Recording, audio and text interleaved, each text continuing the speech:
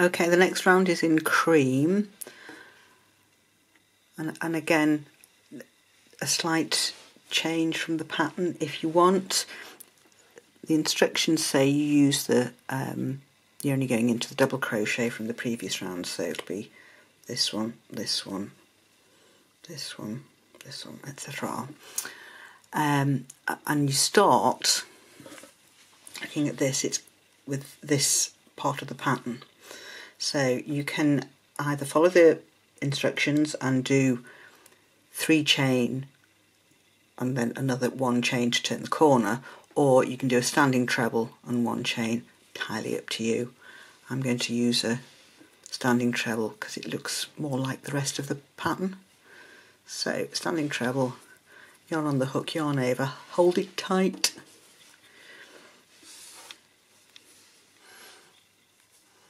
Into the double crochet, pull through, ooh, lost it, didn't hold it tight enough, so yarn over, into the double crochet, through, I hope you can see this, through the 2, and then through the stitch on the hook.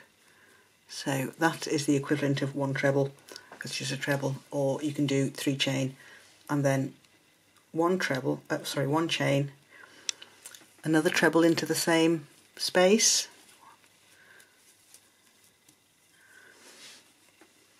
one chain, another treble into the same space, 1 chain, and another treble into the same space. Okay, and then 1 chain, and into the next double crochet we're going to be setting up the corner. So this is a double treble into the double crochet, 1 chain, double treble into the same space, 3 chain for the corner, 1, 2, 3, double treble,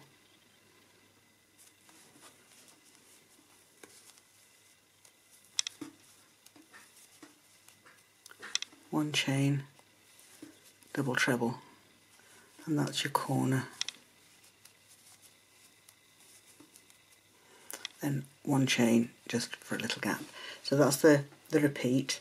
So it's treble chain, treble chain, treble chain, treble chain for the side, double treble chain, double treble, 3 chain, double treble chain, double treble, and then 1 chain for a bit of ease.